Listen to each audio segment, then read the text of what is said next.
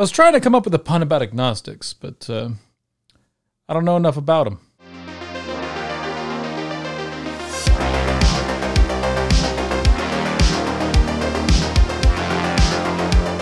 One of the main issues that I see crop up in debates around different forms of theism and atheism is the question of knowledge, specifically referencing this as an absolute certainty, and how one can hold a position without knowing one way or another whether or not they're right.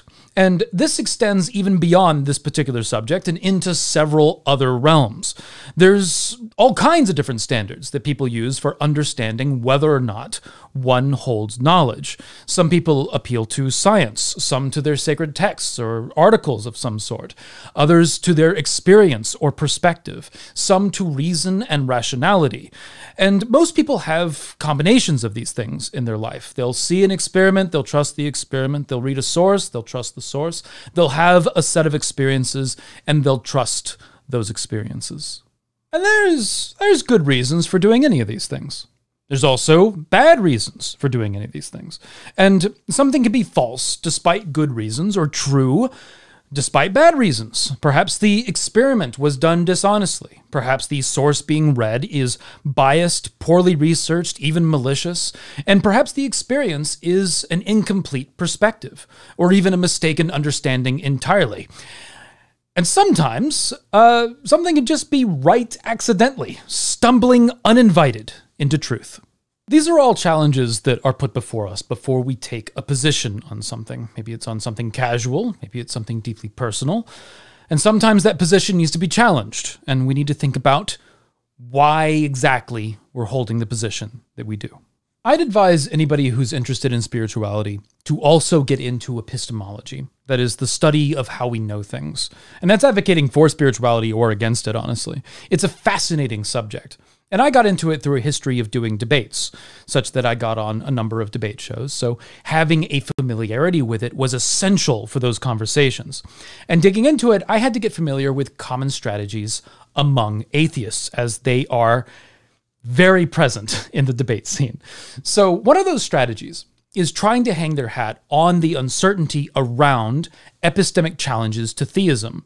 And usually this is done through using science or empiricism as a determiner of truth, which is a very incomplete way of looking at epistemology, because this inherently dismisses much of what we engage with as humans. And yet, it's an often repeated position that if something is not empirically verified, that it's not acceptable to believe, when in reality, empiricism increases likelihood, but it's not required for a rational belief, nor is something that is true necessarily going to be empirically verifiable. Now, this can be a paradigm-shifting realization for anybody who holds a standard of knowledge along the lines of scientific standards. Something verified can still be false, as we've seen a number of times throughout our history, and even the brief history of scientific study. And this means that we can empirically know something to be true, and later find out that it's false. New evidence will be revealed, and it changes what we thought we knew, even if we came to the former conclusion through a process of empirical verification. And it gets worse, honestly.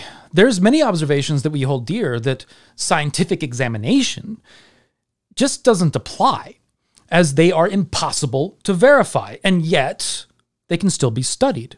And this includes things like logical analysis, aesthetic rules, historical events, moral examinations. For example, the laws of logic and mathematical truths on which science is based cannot be verified by science without fallacious question begging. And this is considered spicy in some circles, but this is part of the reason why science and theology are both considered subsets of philosophy, because we check both of them with philosophical values like logic. Sometimes science can be helpful when discussing these broad philosophical questions, especially if an aspect of the question falls within the realm of something like physical science. And sometimes the social sciences can be helpful in these questions. But often these sciences get dismissed by people who hold a stronger favor toward, we'll say, hard sciences, to the extent of even applying them outside of their realm. Evidence that should be acceptable in a historical or a sociological conversation are often readily dismissed by those who favor the hard sciences despite their justified relevancy.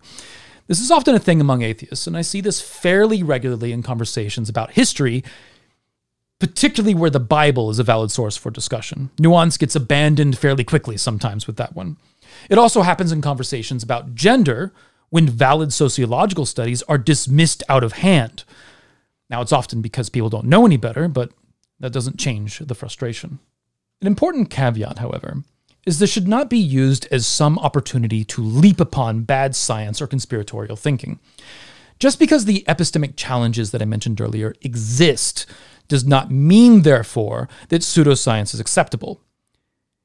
It's not. And in fact, it's even worse because it's just less supported. One of my major issues with some popular forms of paganism is what I'll sometimes call fluffy bunny approaches to belief. And I think this is everywhere, not one particular grouping. And this is the approach of promoting superstition, that is, harmful practices, bigotry, pseudoscience, or pseudohistory, things that fall into that category. And not only is this approach harmful to those who get sucked into it, but it's harmful to the overall credibility of pagans as we get associated with this crap. Take folkism, for example. They often accept or dismiss historical facts on the basis of whether or not they like them. If something makes them angry, then it's not true. And this will make their bigotry become their standard for truth. And they'll embrace pseudoscience ideas like Macnallan's metagenetics, which is a poor attempt to play racism of the gaps in order to feel comfortable with themselves. That's some fluffy bunnery right there. That being said, I've had a few conversations with polytheists discussing spirituality and its odd relationship with epistemology. And often there's been this point that they believe in the gods, but they don't know that they exist. And they find this bothersome. And they don't want to get the fluffy bunny label or even provide excuses or opportunities for them by accident. And I went through a similar experience. I felt that there was a need to be right in these conversations with a confidence and certainty. There's a sense in Christianity that there needs to be a dogmatic certainty, and this pops up with many of the monotheistic religions and their spin-offs. And speaking as a former Christian, there was a huge focus on faith as a path to knowledge. And as I moved through different forms of Christianity, going from Southern Baptist to Episcopalian and finally to Celtic Christianity, I found the stress on certainty to be less and less important. But even still, as I was on my spiritual journey, which traversed into paganism and has so far led to heathenry, that little suitcase of latent Christianity kind of followed me, demanding that I be certain of my positions. And I felt the need to live up to that certainty, otherwise I was without knowledge. This shows how knowledge can be a bit of a weasel word, something that can shift in meaning through conversation. I don't think that a reasonable usage of the word knowledge references absolute certainty, but too often that's how it gets used in colloquial language. When someone says, I know this to be the case, they can mean with absolute certainty. And in the context of this conversation, some Christians are the biggest perpetrators of this, saying that they don't just believe in their God, they know, reinforcing that dogmatic certainty. I think this results in a reaction that uncertainty must be dogmatic as well. And it often seems to be an overcorrection from latent Christianity into the other direction, that if you don't know, or I think more accurately, can't know in this sense, then you must therefore not hold the position or even believe the position, such that many atheists will often step back from even saying that they believe that the gods do not exist because they don't know either way. So they withhold belief because they lack knowledge, which is cart before the horse. Both of these attitudes seem to affect new polytheists almost equally, as if we're caught in between the two dogmas, disagreeing with both of them, but also kind of stuck in this position of not really having a choice as far as what we believe. So there's a present belief, but we're stuck as how to label it, stricken with latent Christianity of not, claiming this belief in the gods unless we know, but also with the narrative that if we don't know, well, then we must not believe, in spite of the fact that we have the belief. I've learned that there's serious problems with both of these, and they're intertwined, but I want to explain something first. Something to understand in this conversation is that knowledge is a subset of belief. It goes underneath an umbrella of belief. If you withhold belief on things that you don't know with certainty, then you will know nothing and believe nothing. And think about it in this sense. if there is something that you know, it can be said that you believe it to be true. But there are times where you might suspect something strongly enough to believe it, even if you wouldn't say that you know it to be true. To say that you know something and do not believe it would be a contradiction. To believe something would be to essentially hold agreement to something. And to know something, you also have to hold agreement to it, at least on some level. But it does seem to be a higher level than that of belief. Even uncomfortable truths that we know to be the case are things that we can't really help but agree with, meaning that we believe them, even if we don't want to. At which point, it's impossible to come up with something that you might know, but that you don't believe. There's a fun but entirely unhelpful meme in the atheist community that is laden with a misunderstanding around this to try and play gotcha games with Christians. And that is to say that they do not believe in evolution, but they accept evolution in light of the evidence. But that means you believe it. To not believe it would be to imply that you do not agree with it. And if you're accepting it, then you must agree with it, which means you believe it. Hate it here. It's amazing how many little gotcha zingers there are like that only show upon closer examination that the person making the zinger doesn't understand the subject. Taking us back to the discussion of knowledge meaning absolute certainty, there's not really much of a way to really know very much in this unreasonable sense. We have base assertions rooted in our experience, but these could be wrong. And that goes for our physical experiences of the world around us, our spiritual experiences, and anything in between.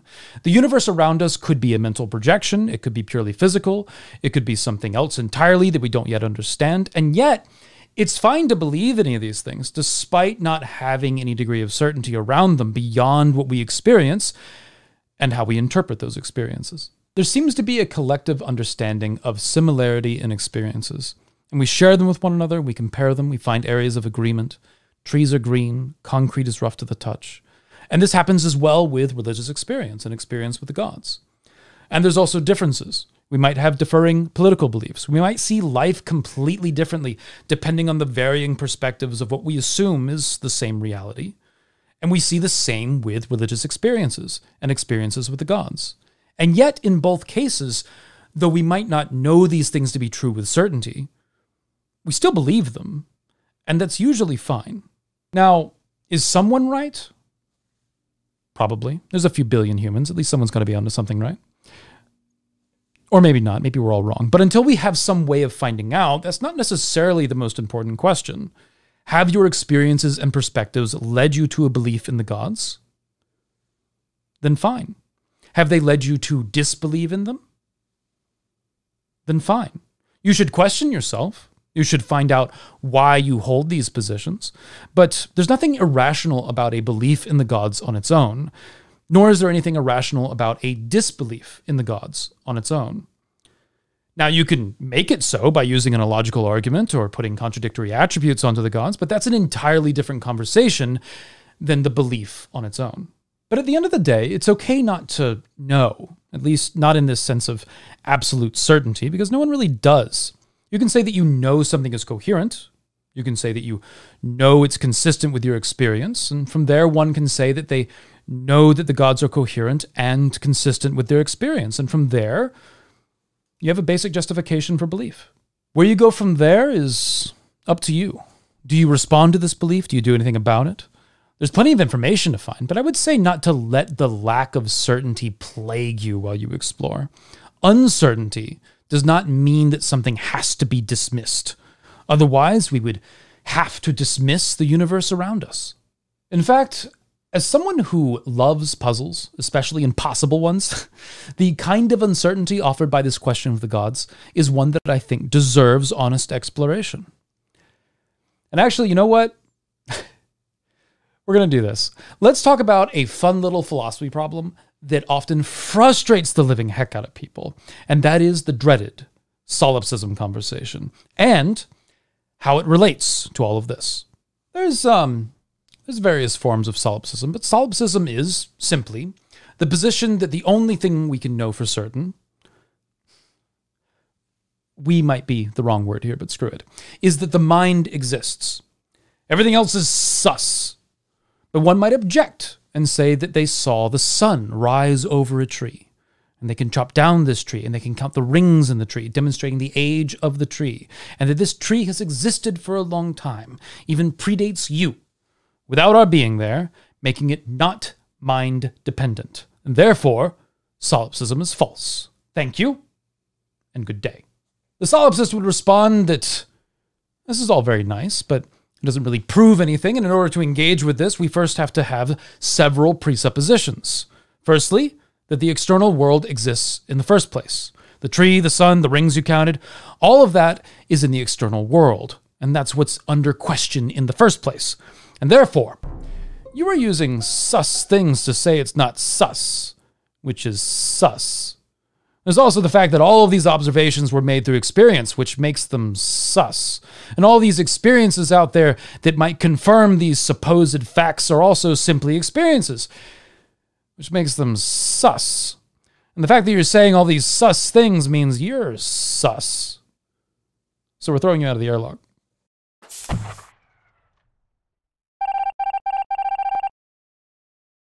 Demonstrating that the external world exists to a solipsist by using things in the external world in order to demonstrate it is just circular argumentation, and it's not going to convince the solipsist, who is sus of everything of which they cannot be absolutely certain.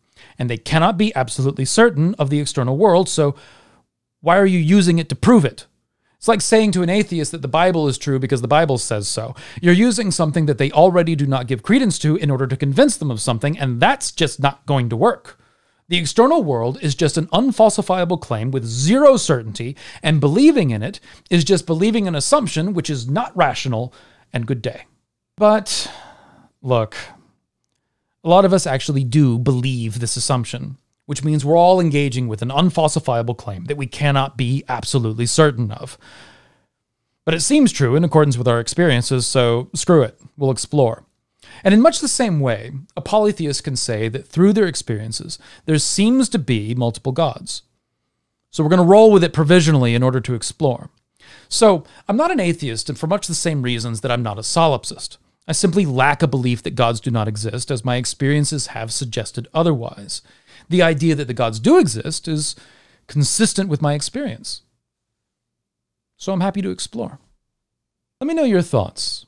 This is one of the positions that I hold that probably confuses the most people. I think that dogmatic uncertainty is something that is fairly common, and that people don't often realize that it's a dogmatism, and that it's even applied fairly specifically to God belief and not much else, at least not consistently. This dogmatic uncertainty is often loaded with Christian baggage, set on locking off a discussion and exploration, even experimentation. I didn't start exploring polytheism until I realized that it was an option, and I didn't make that realization until I met a polytheist. And sometimes people leaving Christianity don't realize that belief in the gods, or even spirituality, is still on the table, and that you can approach it differently than the forced dogmatic certainty that they'd experienced in the past. But with that, hail to my patrons for making this content possible. It's good to have people at your back. The subscribe button has accused the like button of not existing, and I can't convince it otherwise. Maybe if you hit the like button, the subscribe button will hear the noise and become convinced. Or it'll become a solipsist, I don't know. But ring the bell if you want to be kept posted for more heathen content, and remember to find a way or make one.